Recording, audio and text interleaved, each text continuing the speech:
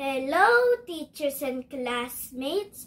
Today I will do my MAPEH activity. These are the characters I will use in the story. This is the mommy pig. This is the elder pig, and its name is Roderick, Manny, and the last brother, Greg. And this is the big bad wolf. The title of this story is The Three Little Pigs. And now let's start the puppet show. Once upon a time, there lived three little pigs. The first one was named Manny, the second was named Greg, and the eldest pig was named Roderick. They live in a small house with their mother. Their mother told them that they should live by their own.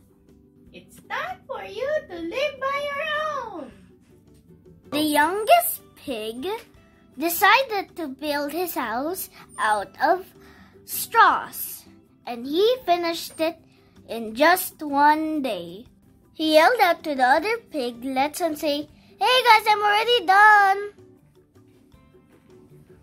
The eldest pig said to the young pig, Are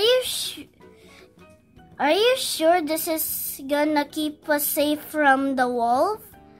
The eldest pig said. This piglet take a look at the youngest pig's house. It does not look steady yet. It will not protect us from the wolf. Piglet made his house out of woods he had picked from the trees, and he finished it in just one day. Elder took a look at the second pig's house and said, "You did a nice job, brother, but it will not protect us from the wolf." The eldest pig decided to build his house out of bricks.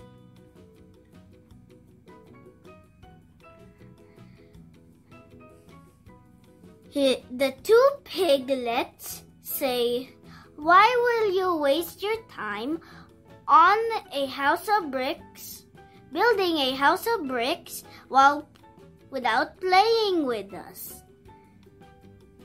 It's okay, guys. It'll protect us from the wolf since it's steady. The bricks are steady." One night, a wolf came.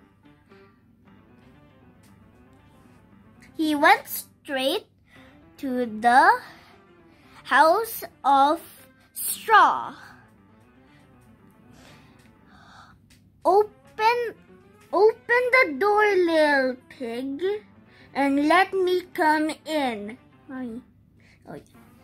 Not by the hair on my chinny chin. Then I'll huff and I'll puff and I'll blow your house down. The wolf huffed and puffed, and he blew the straw house down.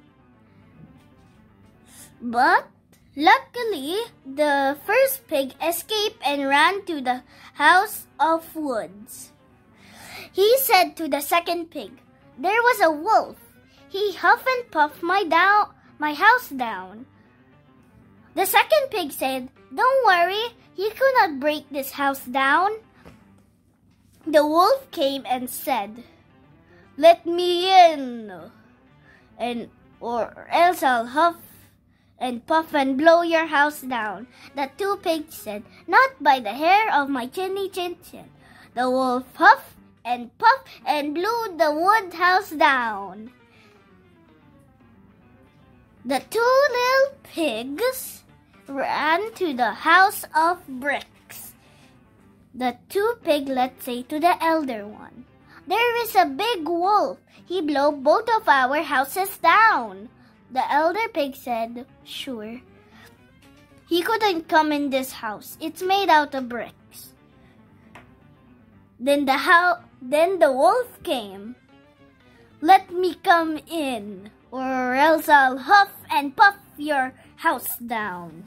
The three little pigs, the eldest pig said, "Not by the hair of my chinny chin chin." The wolf huffed and puffed and could not blow the house down. He got tired, and he used something else to climb in. The wolf saw the chimney. He climbed up, but the elder pig had put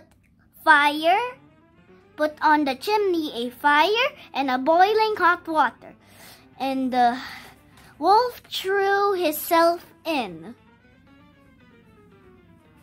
"Get me out of here! I am burning!" And as the three little piglets protected themselves from the wolf, they gave a hug. And the wolf was never seen again. Then they went back home, lived happily ever after. The end. The moral of the story is don't judge the book by its cover. I hope you like my story. Bye-bye.